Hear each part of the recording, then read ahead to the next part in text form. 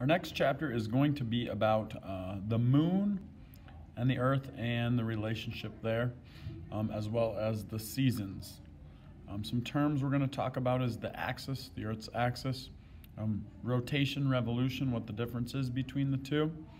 We're going to talk about solstice and equinox, different eclipses, the solar and lunar eclipse, the moon phases like waning, waxing, new moon, full moon, and what those all mean, kind of the earth moon relationship. We are going to talk about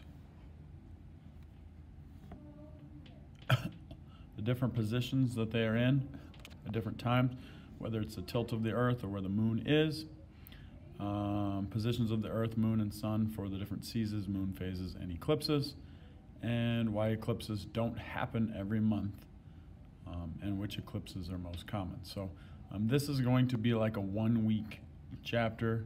Boom, we're done, and we move on. So there we have it.